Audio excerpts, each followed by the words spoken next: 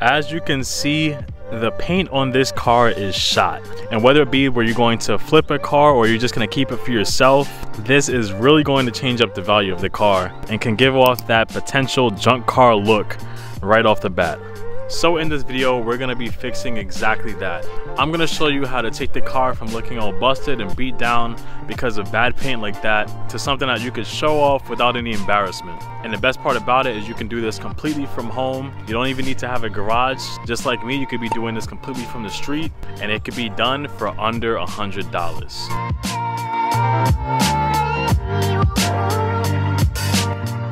What's up, my name is Jamal from Flipping University. In this channel, I help people that might not have too much mechanical experience go from amateur to expert so that they can build a life of freedom, doing whatever they want, whenever they want. And I mentioned it in one of my last videos, but this is a car that I'm actually going to be flipping, and I really didn't need to do the paint work for it just because I'm basically going to be selling it as a really cheap car, which wouldn't change the value of the car too much, even if I didn't do this. But because someone asked for it in the comments, here you go. Now, before we get into any type of work, the first thing that you really have to do is you have to find out exactly how bad the paint is damaged. And for this, we're just going to do a very quick and simple test. Now, all I have right here is just a flask with some good water. First, I'm just going to take a quick sip. Man, that's good water. But the next thing is we're also going to pour this onto the paint. And let's take a look at what happens. So this is going to go one of two ways if you do this yourself. If after you pour the water on the car, it basically looks like it's brand new again, you can't see any imperfections, then usually that would mean that it's just a clear coat that's messed up. And generally, if it is just a clear coat, it's an easier and a cheaper fix. If it's looking like this and you can still see the imperfections, then generally that would mean that it's not just a clear coat, it's also the base paint that's messed up as well. And since that's the situation that we have here, that's what we're going to be working with today. I just want to mention one thing, and that's kind of highlighting what I said in the beginning of the video. First of all, that we're going to be doing this outside, so there's certain things that we're going to be doing in this video that would be a little bit different if you were doing this inside, whether it be in a garage or a paint booth or something like that. And this is also a cheap way to do things as well. So if you were doing this for a car that's more expensive or you want it to look a lot better, then I wouldn't follow the things I'm going to be doing in this video. But this is things to do if you're on a budget, you have a car that's maybe kind of cheap, and you just want things to look a little bit better but maybe not perfect. Because again, if it is perfect, realistically, it's not only going to take more money, but it's also going to take a lot more time. But okay, now that we're done with the disclaimers, let's get to the whole process. So before anything else, we have to clean this thing up.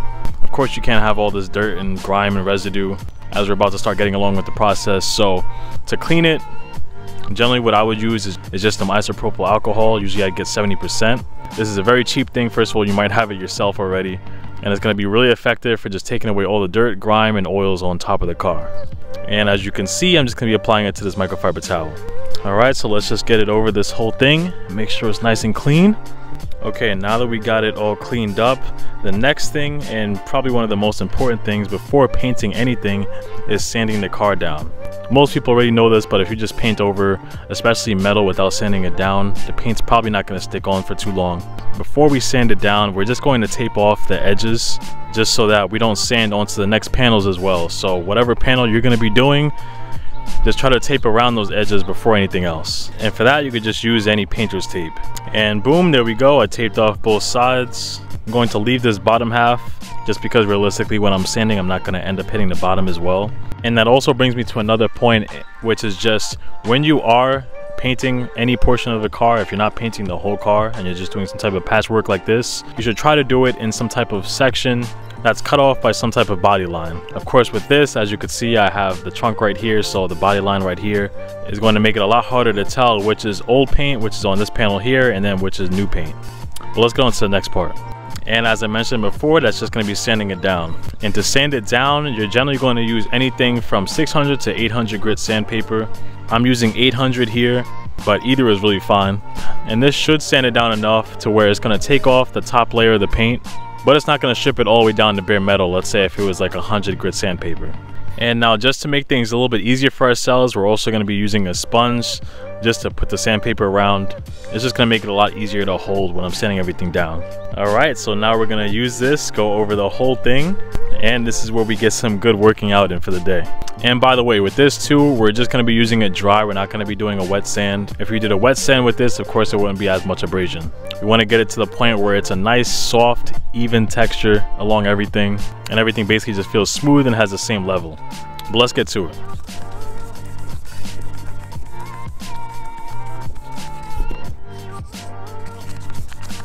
Okay, I just finished up sanding everything down. As you can see, I'm looking pretty dirty too. But now that everything is all sanded down, we're gonna use a different microfiber towel, some more alcohol, and clean it up again. We can't have the paint that we just sanded over just sitting over the panel. So we're just gonna do the same thing, get some alcohol in there, and clean it off again. And now we're gonna move on to the next step before we go into painting everything. And of course, that's just masking everything off. If you do it without masking everything off, then the paint, as you know it, is just gonna get all over the place, possibly hitting other body panels and stuff too. And we don't want that. So we're just gonna use these black trash bags and then the same masking tape that we used before. And of course, you don't have to use garbage bags. You could use other things. Generally, plastic things would be best to just keep the paint away. But I'm just gonna use these scissors and just cut out the inside of the bag just so that it spreads out more. And there we go. Now I cut it into two just so it could cover a bigger area.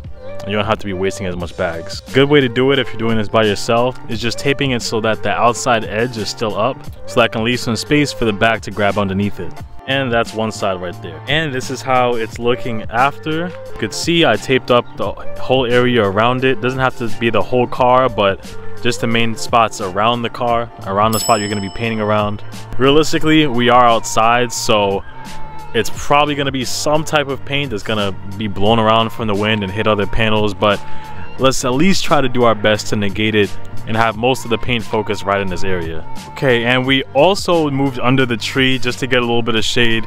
It's usually not too good to be painting directly under sunlight. The paint can end up drying too fast and it could have all this oxidation in the paint and all these different things. So if you can, try to get under shade as well.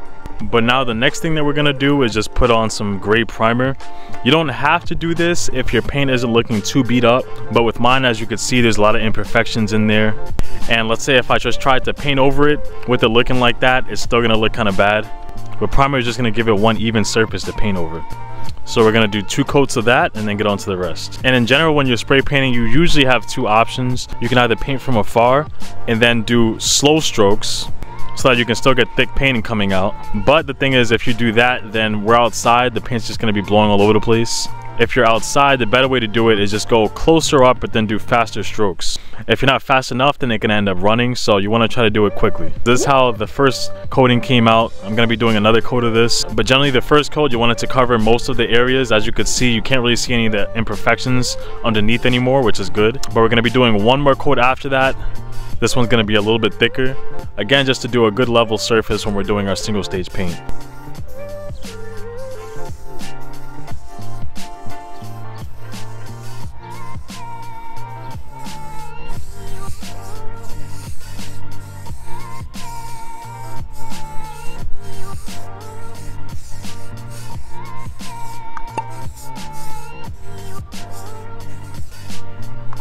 Okay, and this is how it's looking after that second coat. As you can see, most of the imperfections are already gone.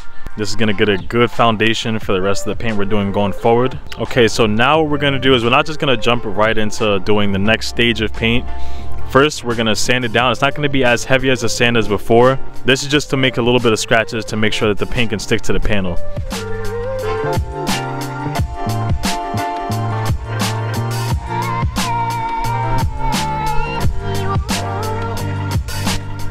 And then of course we're just gonna dry it off after. We're not about to go painting over some wet surface. And now it's finally time, after all that preparation, for spraying the paint out. We're basically gonna be following the same things that we just talked about when I was talking about putting down the primer. Just wanna make sure that you're doing it up close and then quick strokes with it, overlapping with each one. We're gonna be aiming to try to do 2 coats with this, like 2 medium to thick coats. We'll see how it turns out.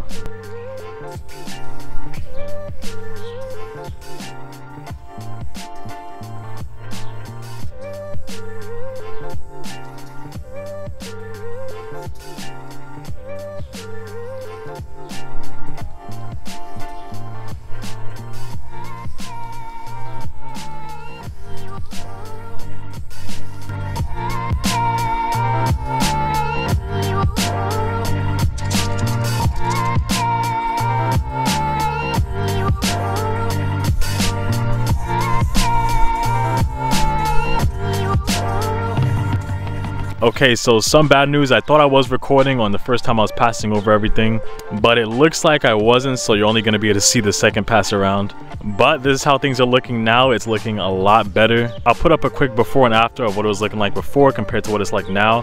We're going to take off all the tape and see how everything is matching up. Okay, so now a couple of things. First of all, to be honest, it would have been nice if I had a different color. As for silver, it's kind of hard to see the real gloss of the paint. Regardless, it looks better than it did before, but it's hard to really see how much is glossing on camera. Even when I tried taking it into the sun, it wasn't much better. And this is going to be something for you guys to learn from as well. As you can see, the paint is basically two different shades of colors. And that's because the paint that's on here is really the new paint, how the car first was when it first came out. The paint below is how the paint generally ends up becoming after the sun ends up beating down on it. Which is crazy, right? How much of a difference in paint it is. Now, usually if I was doing any other car, I would actually bring the car over to the shop so that the shop could see not only the paint code, but also they'd match the old paint with the new paint they're going to be giving you. With this car, it has a Clod Cat, so I really don't want to drive it too much. And honestly, regardless of how it's going to come out, it was going to be looking better than it did before, so it is what it is. But just for you guys, if you are going to be doing this on a whole panel like that, make sure you're actually going to be going there with the vehicle to show the people that's going to be giving you the paint what the old paint still looks like. And if you haven't followed this channel before, I got this car from an auction. I'm going to be selling it pretty soon. I did want to just quickly make this video touching up that back panel before I ended up selling it, but I got it from a dealer-only auction. I go to dealer-only auctions a lot in this channel. It's a big way that I'm able to find my cars to flip quickly. But as you can see here, it's not like I have a whole dealership that I'm working out of. So if you want to see how you could get cars like this for really cheap from dealer-only auctions without having your own dealership, I put together a whole video training explaining exactly that. All you have to do to get access to it is go to the link in the description, put in your email, and it'll get sent to you. If you like this video, I could do more videos in the future over different things that you can do to get your car looking a lot better before you sell it yourself, or if you just want to keep it for your own good too. But to be ready for that, just make sure you subscribe and hit the notification bell. And alright guys, that's everything. Until next time.